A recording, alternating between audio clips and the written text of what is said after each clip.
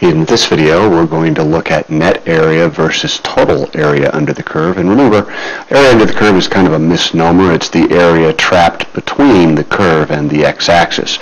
So as you can see from this diagram, area can be either above the x-axis or below the x-axis. Let's remind ourselves that when we do area above the x-axis, that's positive area, and below would be negative area. Alright, so let's go ahead and get started. Let's do net area first. Well, net area means that you don't need to worry about positive or negative. It'll all wash out in the end.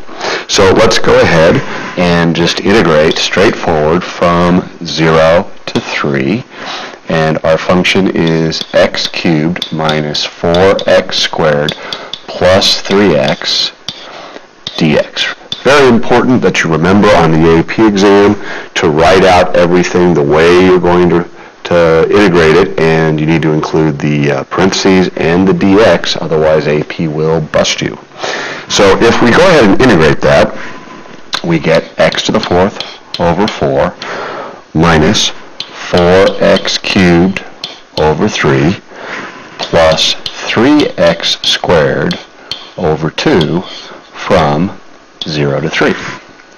Well, so plugging in the 3, we would get 81 over 4 minus 4 times 27 over 3 plus 3 times 9 over 2.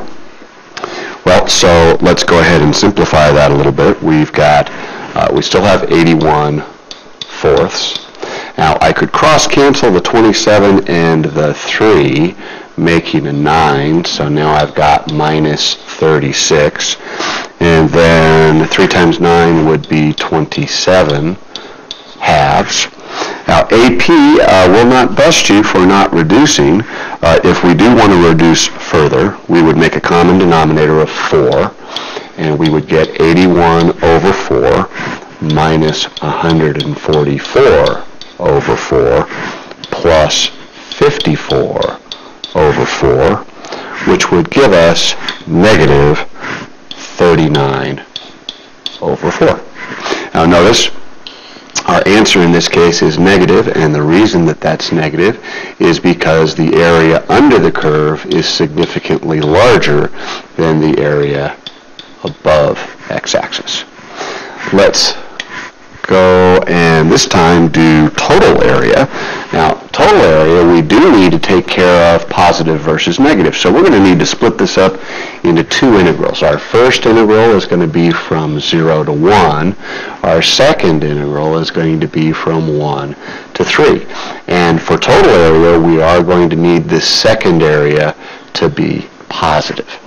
So let's go ahead and start with the setup. We would have from 0 to 1 of x cubed minus 4x squared plus 3x dx plus, now that second area is clearly negative, so we're going to have to do the absolute value of 1 to 3 of x cubed minus 4x squared plus 3x dx. So that's our setup.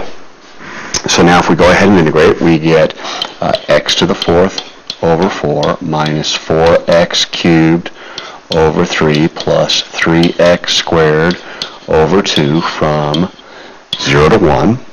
If we plug in the 1, we would get 1/4 minus 4/3 plus 3 halves minus 0. Gotta love it when the bell rings. So if we make a common denominator and add this up, that would give us 5/12 for the smaller area. If we go ahead and integrate on this side, we get x to the fourth over 4 minus 4x cubed over 3 plus 3x squared over 2 from 1 to 3. Well, if we plug in our 3, we get 81 fourths minus 4 times 27 over 3 plus 27 over 2 minus our 1/4 minus our 4/3 plus our 3 halves.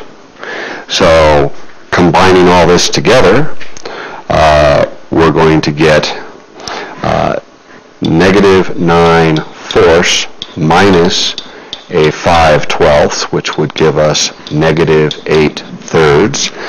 And we're going to take the absolute value of that, and we're going to, so that would give us an answer out of 8/3. Now we need to take our two fractions and combine them. So we get 5/12 plus 8/3, which gives us 37/12, and that would be our total area.